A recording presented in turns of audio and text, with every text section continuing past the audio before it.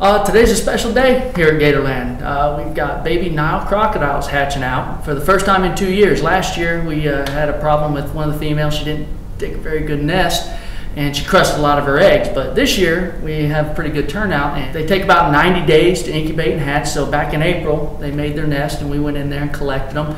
The reason we do that is so none of the natural predators get in there and destroy the eggs. You got the bobcats and the raccoons, ants. So here we are 90 days later and they're hatching out for us, and they're just really cute. They're about 7 to 10 inches long.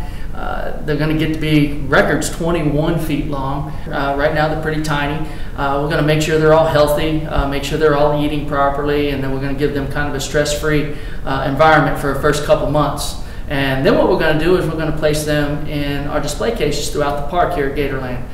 We have a large tank in the gift shop that the people will be able to walk by and see them. They'll be in some other pens that we have where people can interact with them during our training for a day. So that's one of the first things you do in that program is you hold the babies and get pictures holding on to the baby crocodiles and alligators.